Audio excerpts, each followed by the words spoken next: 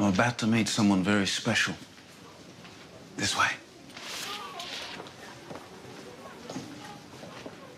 Shh. Come on. Hey, sis. Hey, brother. What's up? How are you? I'm good. Who's this gorgeous girl? Reneja? Reneja. Yeah. Could I hold her? Yeah, sure. Okay. Yeah. Hey. Beautiful face. This is baby Reneja. The possibilities for Reneja seem endless. But along the way, she'll encounter hurdles that are greater for her purely because of the color of her skin. She's already overcome her first hurdle by being here alive, happy, and healthy. But there's more to come. So how far could Reneja go? Could she one day become our country's leader? To sit in our highest office? To be our Prime Minister? How much harder would it be for Reneja than for the baby born in the next room to white parents? That's what we're going to find out.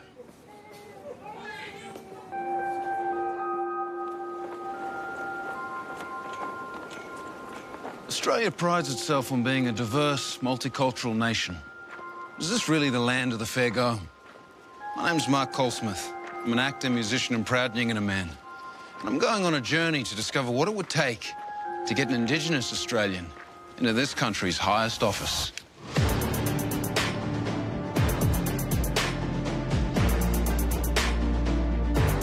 The road to the top job is a tough one. To better understand what it takes, we're going to take a look at the lives of Australia's former leaders and analyse how they got there. Someone who's been to private schools, someone who's potentially a Rhodes Scholar. That's the sort of person we're talking about. We'll expose the barriers Indigenous people face in the battle for better representation and opportunities. An 18-year-old Indigenous man is more likely to go to prison than to attend university. Then we're going to crunch the numbers and discover the exact probability we have of electing our first black PM. The chances of an Indigenous child born today becoming Prime Minister is about... Wow. We absolutely have somebody in our community who is capable of doing this. And we'll meet inspirational Australians who are working to close the gap and make this dream a reality. I was elected the first female Prime Minister of the National Indigenous Youth Parliament. It was just pretty much this kind of week of just becoming leaders. Oh man, I've never felt so connected, you know? So what chance does an Indigenous kid today have of one day leading the nation? With an election looming, we'd like to know, will Australia ever have a black PM?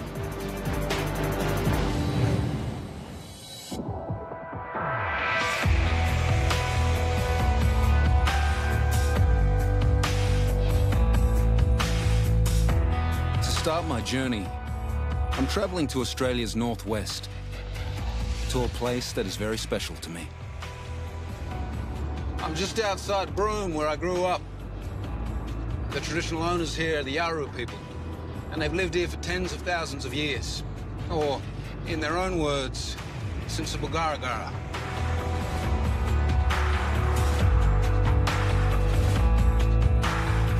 I've started here because this beautiful tourist town has flourished, despite having a dark past.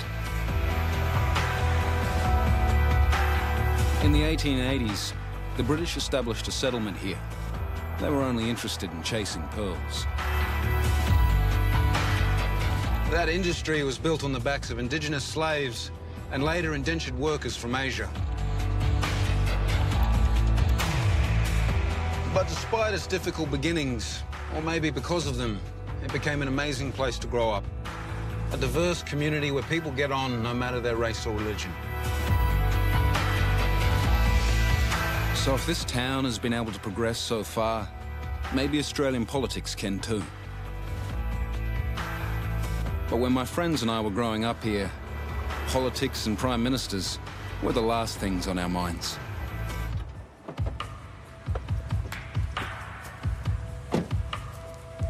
Most people were just getting by, dealing with everyday issues. We certainly didn't think we would become prime ministers. We didn't have those role models. But I'm hoping that'll change.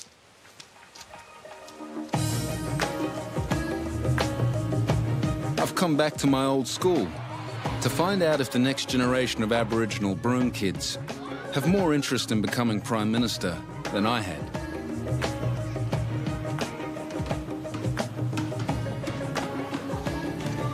Hey kids, what now? How are you? You good? My name is Mark, and it's my old school, and I've come back to start an adventure. I'm going to ask the question when Australia will have its first Indigenous Prime Minister. Why do you think we haven't had one yet? Because some of the Australians, they don't really trust us that much. Do you think black people, they know some stuff that other people don't know, that they could give something to that role that's special? Maybe language. Language? Yeah. Yeah. Bush medicine. Bush medicine. Look after the land. And that's a very important one. What other difficulties would an Indigenous Prime Minister face? They'd have to live in Canberra. You'd have to be really far from your friends and family. Like, normally your friends or family help you out. I think they would have to have a really good education. They would have to have a lot of money. Hands up, who thinks they could be an Indigenous PM? Ooh, slow hands, slow hands. Yeah, you think you could do it? Yeah. How hard do you think it would be? Very hard and scary. Very hard and scary. Because, like, we have to get votes and most people vote for all the white people because they apparently claim this land and all that. All right, I'm going to head off and find out what I can. I'll catch you later. Talio. It's been great talking to these kids. They're definitely more switched on to the world outside Broome than I was at their age. But even now, they're not confident they'll see a black PM anytime soon. And when we look back at the leaders we've had, maybe they have a point. Australians have had 30 Prime Ministers since Federation, and it's been a real mixed bag. Menzies was our longest-serving Prime Minister. He held the job for 2 terms, 18 years all up, while Frank Ford was in office for just 8 days. No one remembers poor Frank. We've had those who have been educated in our finest universities and others who didn't even make it to high school. There are lawyers and highfalutin finance types, but we've also had a greengrocer, a train driver and a couple of coal miners. It's a broad field, but what you can say is that all of our 30 previous and current Prime Ministers, the only attribute that is absolutely consistent with all of them, they're all white.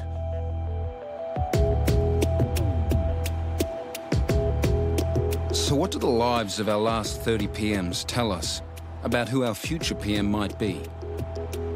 And what are the obstacles in the way of that person being Indigenous? Yin Paradies is a professor of race relations and Indigenous knowledges at Deakin University in Melbourne. He's going to crunch the numbers and tell us what chance an Indigenous kid born today has of making it into our highest office. So, Mark, in Australia we've had 30 Prime Ministers since Federation, but for this exercise we're focusing on the 16 Prime Ministers that have served since World War II, because their life experiences are much more similar to ours. Sure. The road to becoming Prime Minister will be difficult for an Indigenous person for a number of reasons. First of all, let's talk about income. We know in Australia today the median household income for Indigenous people is 36% less than for other Australians. So that's $542 a week compared to $852 for non-Indigenous Australians. Well, having less money will definitely make it harder. But it's not just money, it's housing. So Indigenous people are 7 times more likely to live in social housing than non-Indigenous Australians. That's a huge number. Education is another major factor. Every single Prime Minister after World War II, except for Paul Keating, had a tertiary education. Today, the reality is that an 18-year-old Indigenous man is more likely to go to prison than to attend university. Wow. So we're more likely to go to prison than Parliament? Yes, much more. And of course, the story of education starts much earlier than university. It goes all the way back to foundations, which in Australia is kindergarten. We know that only 68% of Indigenous kids attend early education for more than 15 hours a week, compared to 78% of non-Indigenous children. So right from the start, we're falling behind. Yeah, they're missing out on important opportunities, and that will make it difficult on this pathway to becoming Prime Minister.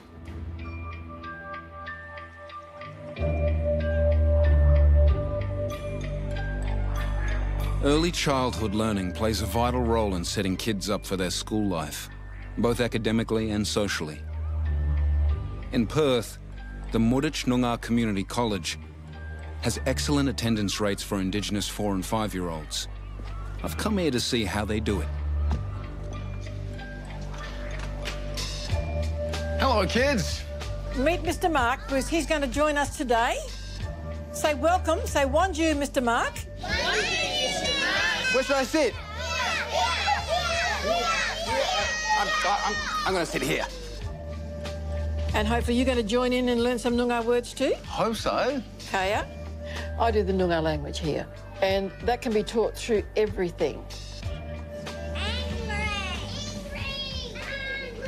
Say karang. Karang. Karang. Everyone say it. Karang. You know, you're doing science, you're doing everything. Barna, balap kidlak kalyakor. Barna, balap kidla kalyakor. They learn more through song. So you can interpret any song and change it over to Noongar language. Nona jurup nona kadij bamin ma. Nona jurup nona kadij bamin ma. Nona jurup. And before it was said it was wrong, everything was wrong that was in Noongar or Aboriginal. You're all wrong. You've got to be something that you're not. And you can't be. So this allows you to be who you are and to embrace everything else that's around you. This is wild. I'm too scared to even make this bigger. This is stressing me out. This is so tall. I can't even look. I can't even watch. This is too much. Oh, it's the last piece. No, it isn't. Is it? Oh, this is the last piece. Where, oh, is it? Oh, there's even more. Oh, I can't do it. I can't watch. I can't be a part of this. Ah! Two-way learning, you know? The culture, the Aboriginal culture, the culture of this land, the peoples that were here before, needs to be intertwined with the education of today, you know, because we've got to go forward together. But we can't forget who we are as Indigenous people. We had a past, and our children need to know where they came from. Things have been suppressed so long. When they start learning about where they came from and the values within their culture, you become whole again. You know, you're whole. Embracing Noongar culture is a fundamental part of improving attendance here. But there is another key element. Oh, look here. Hello. How are you? So they need to be welcome. You make them feel safe. And sometimes there could be some little fellas that think, well, you know, yippee, I'm going to school now because I know that everything's good there. I know that everything's right. Do you think Indigenous students get that same experience in mainstream schools? Sometimes it could be difficult. You know, there's racism out there. That's why it's good to have education workers within the schools to help make that child that's out of it feel comfortable. Paper, scissors, rock. Oh, you won. Do you think one of these kids could one day become our first Indigenous PM? Well, I've seen a few that I reckon might be. Oh, really? Yeah, Yes. We've got a couple here. Yeah, just going from here and setting that goal that they want to make a difference, you know? Yeah. Every day we can make a difference. That's right. But I hope I live to see that day, boy.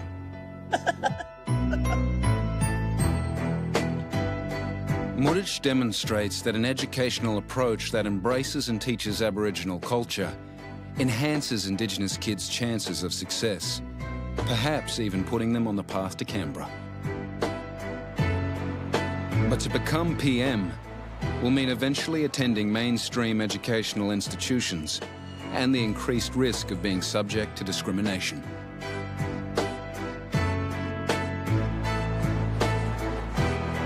Back in Melbourne, Yin has some shocking stats that illustrate how this could play out in an Indigenous kid's quest to become Prime Minister. The difference is quite alarming in how well kids are doing at school. So we know that by age 15, Indigenous students are on average 2 1/3 years behind in their literacy and numeracy outcomes. So they're operating at a Year 8 level in Year 10. That's massive. How's that going to make you feel as a young person in that school system if you know that you're that far behind? Yeah, it's going to have massive impacts on your self-esteem, your inspiration to even finish school. So we know that only 65% of Indigenous students actually go on to finish Year 12. For the rest of students in Australia, that's 89%, much higher. That looks like this system is teaching young Indigenous students to fail. The system is definitely failing Indigenous students. And it's not even just about graduating. Where you go to school is really important too. We know that the majority of our post-war Prime Ministers have attended private schools in Australia. But for Indigenous students, it's very rare to be able to afford. Yeah, none of this looks like the pathway to an Indigenous Prime Minister. No, it's looking like a very difficult road to be travelling along. But at this prestigious private school, Geelong Grammar, one man is reversing the trend. Waverley Stanley has created a scholarship system for Indigenous students at this exclusive school. For Waverley, this approach is tried and proven. When he was 12, he was invited to attend a private school, Toowoomba Grammar, an experience that changed his life for the better. I was the first Aboriginal boy at Toowoomba Grammar School from 1980 to 84 to finish school. I had a great experience there. And I suppose that was the genesis. My experience at Toowoomba Grammar School was what I wanted for other Indigenous children. I always wondered why there wasn't other Indigenous children at Toowoomba Grammar School with me. And then there was something that, it was a burning ambition and a desire for me that if I got into a position, I'd like to give other Indigenous children the same opportunity that I had. Kids that can afford to come to Geelong Grammar have access to top-quality academic, sports, arts and extracurricular programs. Waverley's organisation, Yullery, invites promising Indigenous youth to study here and at a number of other campuses. How many students do you have here currently? At Geelong, we've got 23 children here, 21 at Coraya campus, and 2 up at Timbertop up at Mansfield. Wow, and they're from across the country? All across Australia, yeah, and then, both, a lot from the Northern Territory and then Victoria. And how are the students selected? They apply to us on a scholarship, and then my staff and others, we will go around and interview all the children all around Australia in their homes, and then they come down and have an interview at the school with the principal or the deputy principal. Could schools like this hold the key to getting more of our Indigenous youth into positions of power and influence? Our children deserve to be at these schools. They take their rightful place at these schools because of just who they are. This education, they can take it with both hands and run as hard and as fast as they can and change this country, change this world, because we need leaders that are going to change. But they never lose their Indigenous heritage, they never lose their value system, they never lose their honour in regards to what they are as Indigenous people. They think we went on Google, but we're not using it. Where's everyone going for Christmas? Home. We had like a bet who screamed first, and she screamed. No, I didn't. I was like, woo! I was having fun. She was the one. Amongst the 23 Indigenous students at Geelong Grammar is Talia, a Year 10 student. It's made me see how big the rest of the world is. There's so much more out there, so much more that I could do, so much more other people can do, so many differences that you could make. What's been some of the difficult things about being here?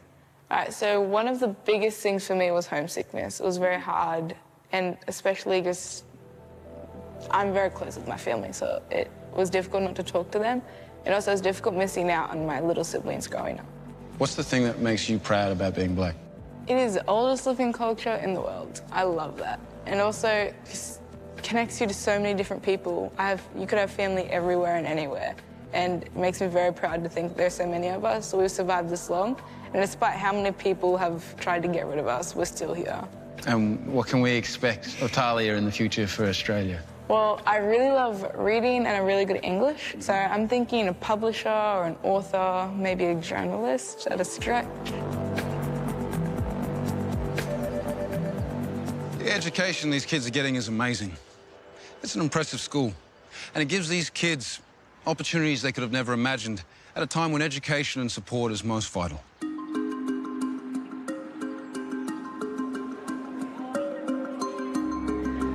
We know from Yin's stats that education plays a pivotal role in the journey to becoming Prime Minister, and most of us rely on the government for educational funding. So how much impact is government money earmarked for Aboriginal education and support making in our communities? To find out, I've come to the Northern Territory. This is the Gove Peninsula in northeast Arnhem Land. The traditional owners here are the Yolngu, and this is also where the fight for land rights first began. This place is rich in bauxite, and in the 60s, the government came in and started carving it up, issuing mining licenses without consulting the community. The Yolngu got together and they signed a petition demanding the government acknowledge their ownership of the land. The Aborigines have opposed the development. They claim that their land rights have been unlawfully invaded, both by the Commonwealth Government and Nabalco. An injunction against the defendants started the first full-scale test case to establish Aboriginal land rights in Australia. That petition became the first traditional documents recognised by Commonwealth Parliament. And although they still issued those mining licenses, it set a precedent for native title and forced the government to recognise Aboriginal land rights.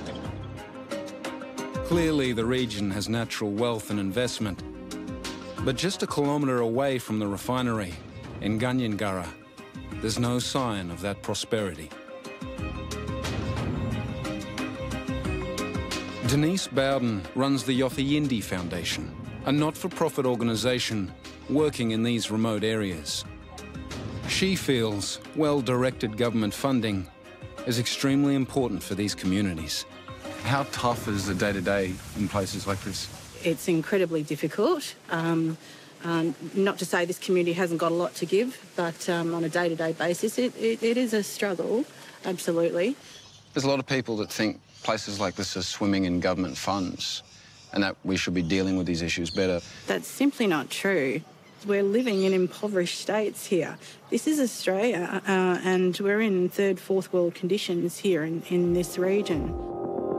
Why aren't these communities receiving the funding they need? In 2017, the Yothu Yindi Foundation did an audit of GST payments the Northern Territory government had earmarked for Indigenous services. They found a massive shortfall between what was meant to go into these communities and what was actually spent. We lodged a submission with the Productivity Commission onto GST spending across the Northern Territory and found $522 million worth of underspend, which is a considerable amount of money. There's no legal obligation to report for the Northern Territory government how those funds are spent. We're actually not too sure where those funds end up. The foundation was able to document a consistent funding shortfall year on year since the GST was first introduced.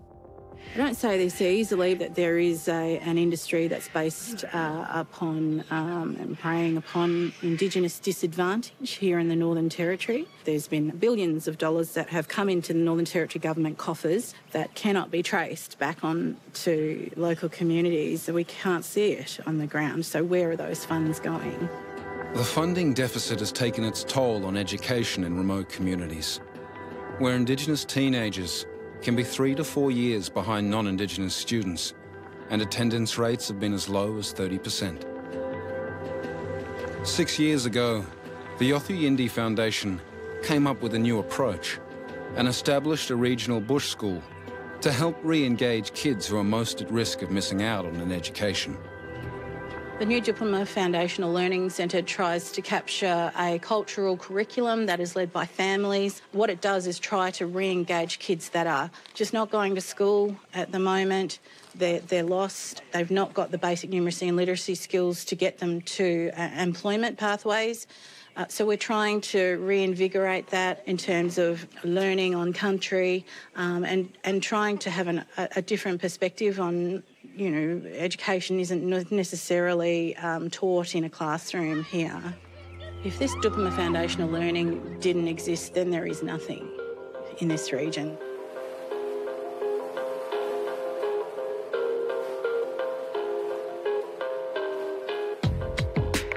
I was absolutely shocked and so disappointed that there's no accountability for that degree of money that was meant to come into these communities and meant to help improve social outcomes for these places. What she's up to today? Looking for... Growing things, fruits. Looking for fruits? Bush fruit. Oh, that's good, because I'm a bit hungry at the moment.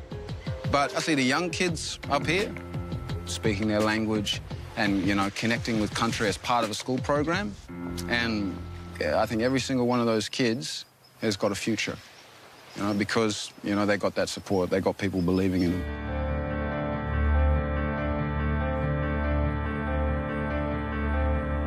So I leave the Northern Territory disappointed, and yet with hope for the future. I've seen how the path to becoming our first black Prime Minister can be challenging in early education, primary and secondary school. And now I'm keen to investigate higher education. The 2018 Closing the Gap report reveals that despite more Indigenous students enrolling in tertiary education than ever before, our first-year dropout rates are double those of non-Indigenous. But why is university so important for a future black Prime Minister? The answer can be found here, at the University of Sydney. If we look at it from a statistical point of view, our next Prime Minister is more likely to come from this university than any other. And they'll most likely have a degree in law, just like Barton, Menzies, McMahon, Whitlam, Howard and Turnbull. As it happens, I know someone who is on that very pathway here at this university.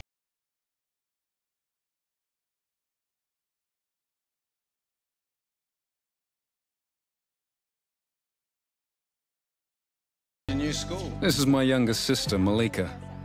From humble beginnings in Brome, she has managed to find a pathway into one of the most elite courses in Australia, a law degree here at the University of Sydney. She's perfectly positioned to give us an insight into the challenges Indigenous students face at institutions like this. Well, this is a pretty nice view. So, we've got a lot of Australia's Prime Ministers come out of this university. Do you think it's because of the education? I think so, but it also comes with a specific level of class and values. To come here, you have to have high grades, you have to have money. You know, there's a whole level of class attached to this university. How did you get to this uni and why are you here? So what I actually was able to achieve is a Commonwealth supported placement. Now, that's not Indigenous specific. That's for any Australian that can show that they've got exceptional marks. So that means that my fees have dropped down from $105,000 for 3 years down to $35,000. So that's better than a scholarship for me. Malika and I were raised in the Kimberley. For her, and many other Indigenous students, getting through university in the city was a challenge. The hardest thing would be the lack of support in regards to I'm 5,000 kilometres away from home. I don't have a family that can pay for my rental accommodations, so I have to work. But accommodation and living expenses are not the only issues. Malika's own identity has been challenged here. I actually had one comment in a class where I was talking about our upbringing. And when I started talking to people about, you know, the difference, like what you see in the media versus the reality of those conditions. And then somebody actually came up to me afterwards and was like, why do you feel like you can talk about that? You're not Aboriginal? Or aren't you like 1/16th? And it was this really challenging thing because then I realised they're looking for a stereotypical Aboriginal. And I wasn't fitting that box for them. But are there also lecturers and professors that are really supportive and are understanding here? Definitely. I find a lot of teachers are really supportive towards me. They get really excited that there's an Aboriginal female in their class for the first time. We've had more Prime Ministers come out of this university than any other. Are you going to be our next? I don't think that that's my direct aim. I think for me, I want to do a little bit of experience practicing litigation, focusing on children's court. I want to look at environmental law and energy law. I think after those different kinds of employment opportunities, you go into policy making, you make change there, and then you work your way into government.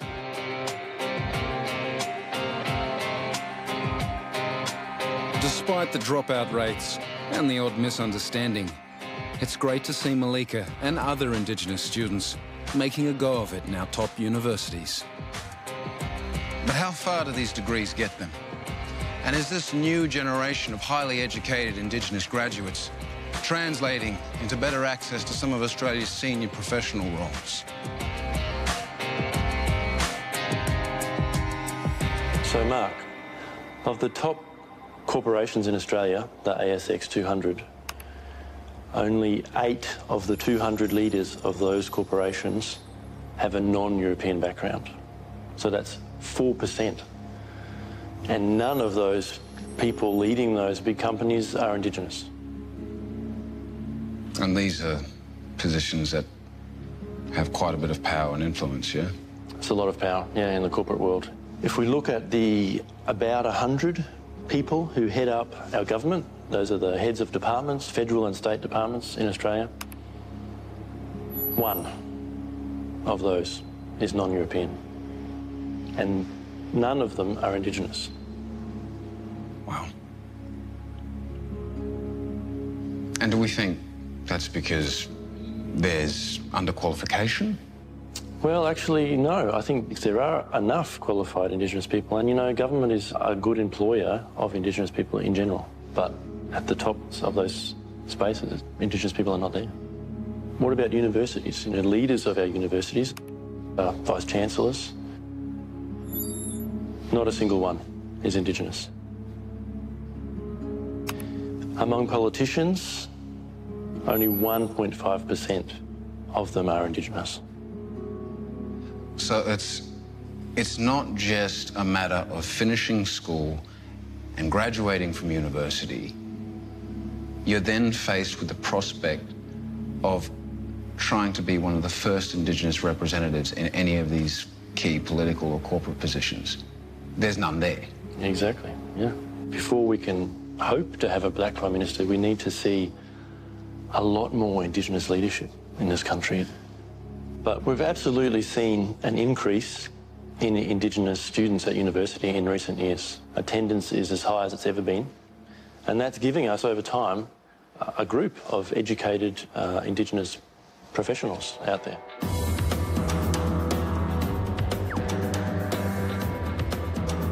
One of those Indigenous professionals has been reporting on Australia's changing society for the last 30 years and is optimistic about a future black PM. Stan Grant. Well, joining me now is Stan Grant. I'm Stan Grant and I'll be reporting live. How does he reconcile his success within our current culture with his Indigenous ancestry? The really simple answer to what being Aboriginal means is that it's my family. That's a really simple answer. But growing up as an Aboriginal kid in 1960s, 1970s Australia was really tough. There's no way to sugarcoat that. We were marginalised, fringe-dwelling outsiders. We were just extraordinarily poor. We were effectively homeless. My father and mother roamed around the country looking for work. We were constantly being uprooted, moving from town to town just to survive. There was always the threat of children being taken away. It had happened to my mother's younger brothers and sisters. But I also grew up aware that I came out of a community that was resilient and strong and amazingly supportive. But that resilience has been constantly challenged by the media. I don't think that the broader Australian media, I think this is a reflection of Australian culture more broadly, has any real understanding about who we are. We are a much more sophisticated, complex and nuanced community than the one-dimensional representation of the media would have most people believe. This whole doco is about asking the question, will Australia ever have a black PM? What do you think? No, we won't have a black PM, but we will have a PM who's black. And I think that's a difference. The Aboriginal person who becomes Prime Minister, more likely to the rest of Australia, won't even necessarily be an Aboriginal person. They certainly won't look like something that the rest of Australia imagines an Aboriginal person to look like. They are going to be privileged. Someone who's been to private schools, someone who's potentially a Rhodes Scholar. That's the sort of person we'll be talking about. And for the rest of Australia, they'll look at that person and think, is that person really Aboriginal? That's the question they're going to get asked. How are you really Aboriginal? Because we already get asked that. I get asked that all the time. Like, the thing that I think about a lot is that space between the ship and the shore. I had ancestors on the ship, convict Irish ancestors, and I had ancestors standing on the shore. That space between the ship and the shore, that's where we create Australia. Who better to speak to that space than someone who is born from the oldest culture on this continent and are born of modern Australia as well? I think that's what the first Prime Minister who is Aboriginal will represent. That person will speak to all of us. It'll be a magnificent moment, eh?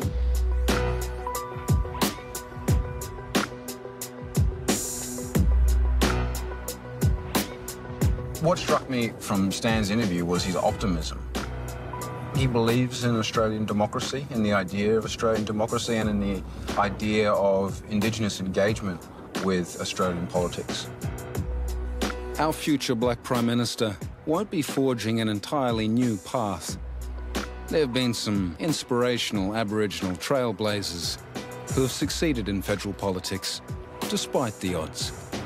Our first Indigenous parliamentarian was Neville Bonner. He was elected in 1971. Now, he was born in rural New South Wales. He had no formal education and worked as a cane cutter and a stockman before entering the public service. It would be another 28 years before we had a second senator, and then 11 years after that, we finally had the first Aboriginal member in the House of Representatives, Ken Wyatt. Then we got our first Indigenous winner of an Olympic gold medal, Nova Peris. Joanna Lindgren followed, and then Pat Dodson, Linda Burney, and finally, Malarndirri McCarthy. I've come to meet one of our current Indigenous parliamentarians here in Western Australia. I'm a couple of k's outside of Bunbury in WA's south, and I'm on my way to Rowlands to meet Ken Wyatt, who was this country's first Indigenous cabinet minister.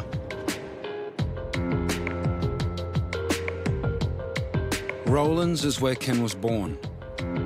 At the time, his mother was interned here as part of the Stolen Generation. This place was a mission, run by churches and sanctioned by government.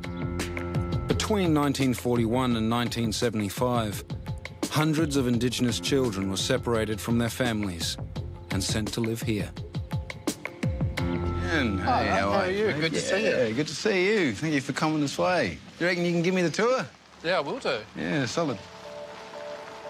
Rowlands' mission was closed in the 70s, but the grounds have been maintained and serve as a memorial and education centre for its past.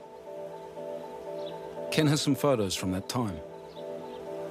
So this is a photograph of my grandfather and grandmother and other members of the family. So they were here in Rowlands, my mother and grandmother.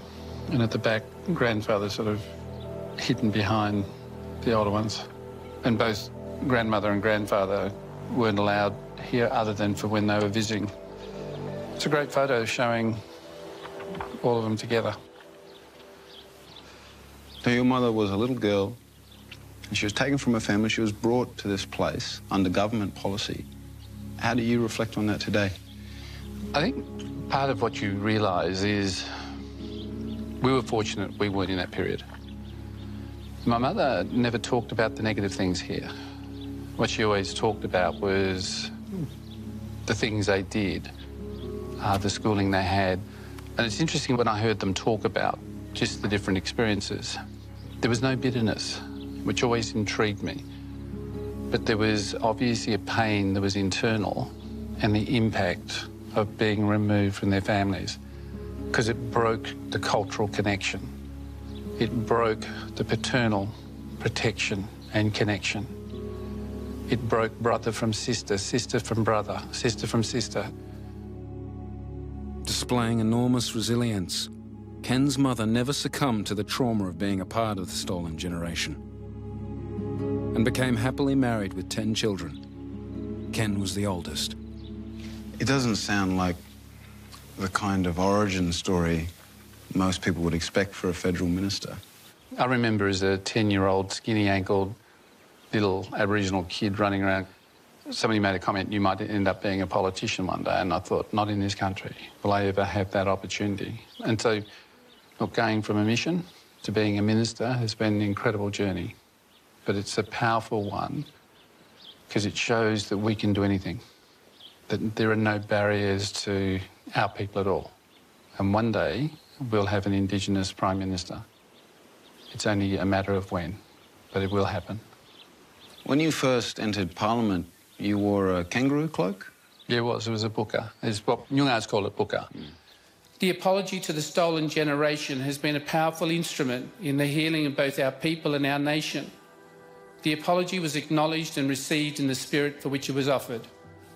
When the former Prime Minister delivered the apology on the 13th of February 2008 in this chamber, I shed tears for my mother and her siblings.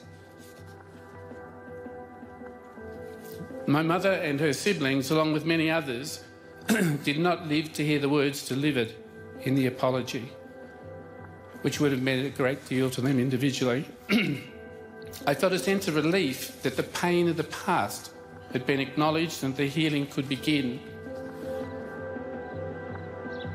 What's it like to be standing there in that space in front of all of those people, speaking on behalf of the pain of so many other people?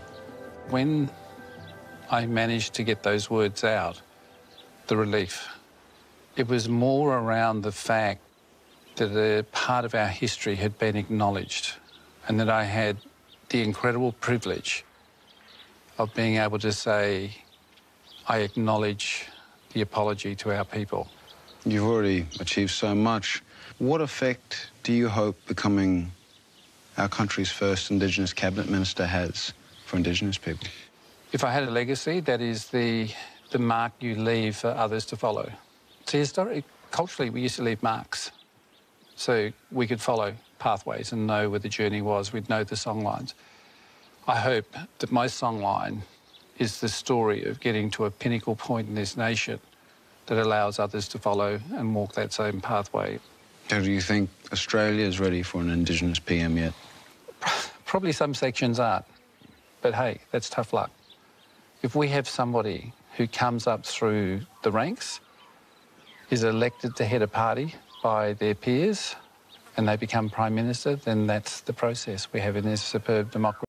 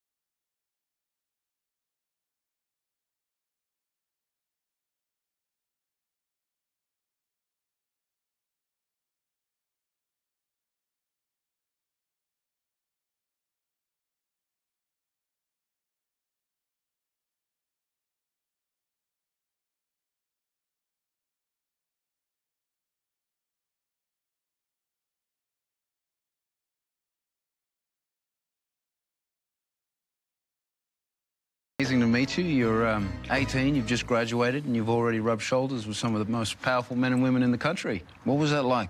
Last year, I was elected the first female Prime Minister of the National Indigenous Youth Parliament, and so that has kind of just been, you know, just incredible, you know, the whole experience. That's huge. I didn't even know there was a National Indigenous Youth Parliament. Can you tell me a bit about it? Sure. So pretty much the National Indigenous Youth Parliament was a kind of sitting of 50 young Indigenous people aged between 15 and 25 who all came to Canberra from different territories and states. We had this amazing week where we passed mock bills, we elected leaders. It was just the most empowering thing. What kind of vision do you think you're starting to see or want to see for this country? The kind of area that my activism is based in, really, is just the education system. I go to a school in Melbourne's inner suburbs, and, you know, while it has incredible kind of, you know, facilities and teachers, Indigenous history is just not talked about at all. If we're not teaching Indigenous history in our school curriculums, it actually doesn't give me a context in which to live, you know? I walk around the city and I walk around my school, and I'm not reflected anywhere, you know? Nowhere. What always kind of homes back to me is my grandma. She was part of the stolen generation. She didn't get to go to school. She didn't get to learn her language. Her culture wasn't in any way kind of celebrated or even looked at. And so all my kind of activism is pretty much because she didn't get to do it, you know? And I feel like it's my kind of duty a little bit, you know? What can the rest of Australia learn about Indigenous Australia? I guess it's just our inherent complexity. We have over 250 different tribes and clans and nations, you know, each with their own religious edicts and language groups and ceremonies and traditions and cultures. While Indigenous leaders are incredible, what is so cool about them is that they all represent and think differently and have different ideas in terms of solutions for communities, and it's that kind of complexity which is often denied. Your mother is Gumbaynggirri? Yeah. And your father's of British ancestry? British, Scottish, right. Yeah. How do you identify with that mix? It becomes a bridge, you know? I somehow fit between two groups of people that don't know a lot about each other and, to an extent, might not even like each other. So hopefully I can somehow bridge that and go, OK, so I know both these spaces, both these communities. What can I do as a literal representation of connecting these people? I just feel as though hopefully I can use it to my advantage eventually, you know? Aretha's story gives me hope. Her generation isn't about to give in, despite the odds. But what exactly are they up against? So, Yen, we're coming up to the end of this journey. What do these final numbers tell us about our chances of having a black PM? Well, Mark, as you know, we looked at the life journeys of our past Prime Ministers, focusing in on those 16 post-World War II PMs whose lives are most similar to ours. And we're looking for things that were consistent in their journeys, some patterns. And we did find some. They were most likely to be raised in capital cities, to graduate high school, and actually a lot of them went on to study law at one of Australia's top 8 universities. So taking all those key events into account, we calculated the chances of someone becoming Prime Minister, if they were Indigenous, as 345 times less likely than if that person had been a non-Indigenous Australian. Wow. So for an Indigenous child born today, their chances of becoming Prime Minister are about 6 in 1 million. Throughout this journey, I feel like I've been meeting almost two kinds of people, the optimists and the cynics.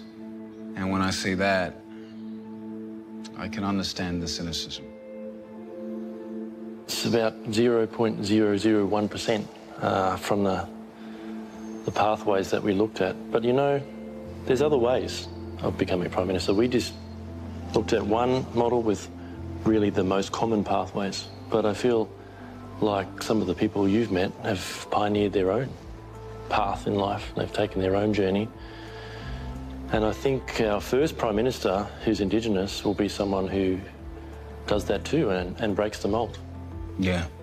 Yeah, no, I look at these numbers and I think We absolutely have somebody in our community who is capable of doing this. And when I see these numbers, I'm like, it's only going to make them even more amazing. Yeah, yeah.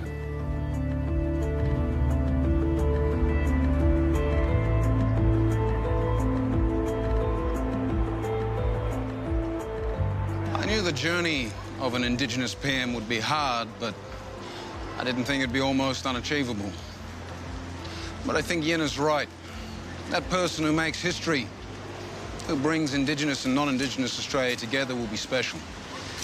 And they'll make a new path, one we haven't seen before.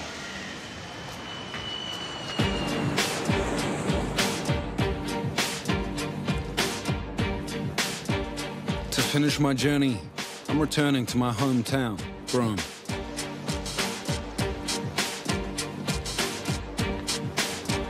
I'm keen to share everything I've learned with the kids I met earlier.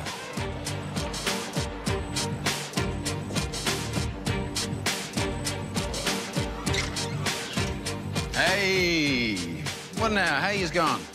It's good? Yeah. It's good to see yous again. It's been a while. I'm apprehensive about revealing Yen's statistics, but it's important that they know. What do you think the chances are for an Indigenous person born today to become Prime Minister? What do we think, out of 100? Yes. 39%. 39%? What do you reckon? Yeah, about like 40. 40% chance? Yeah? Yeah. 50. 50? All right, I'll show you. 0.001%. 0.001%. That's how much chance an Indigenous person today has of becoming Prime Minister. What do you think about that? That's Bad. really bad. Bad. You think that sounds fair? No. How does that make you feel? That was pretty frustrating. I feel mad.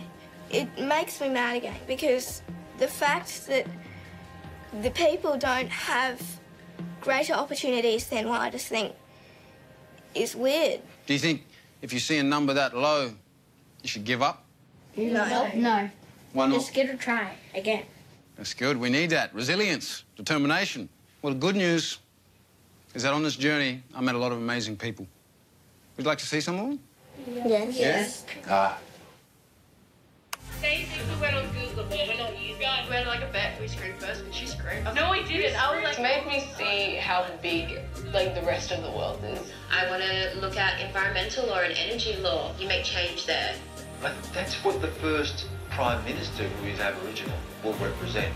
That person will speak to all of us. I was elected the first female Prime Minister of the National Indigenous Youth Parliament. It was just pretty much this kind of week of just becoming leaders. Oh man, I've never felt so connected, you know? What do you think? Some cool people in there? Yeah. Who's your favourite person? That guy that talks about all the, like, the Aboriginals, like that man. Stan Grant, the Yeah. journalist? So what did you like about Stan? Like, he spoke really, like, maturely. Yeah, he's pretty cool. Anybody else in the doco? Your sister? Pretty amazing to think that she comes from Broome, eh? Yeah. Now she's in, like, a university where most of our Prime Ministers have come from, studying law. I like to do that in the future. Oh, good. I quite like the university. I think that looked pretty cool.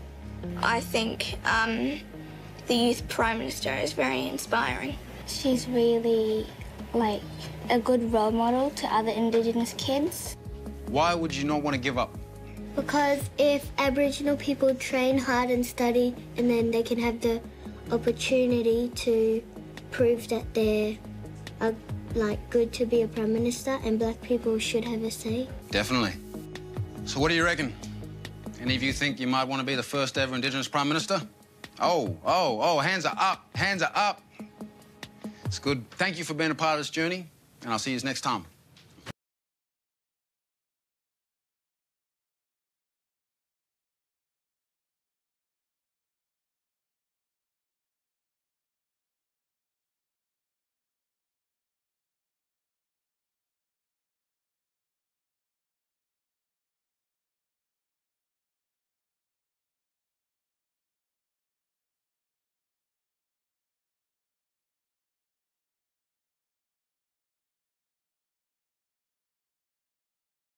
go towards Indigenous equality in this country. But I believe our young people now have more chances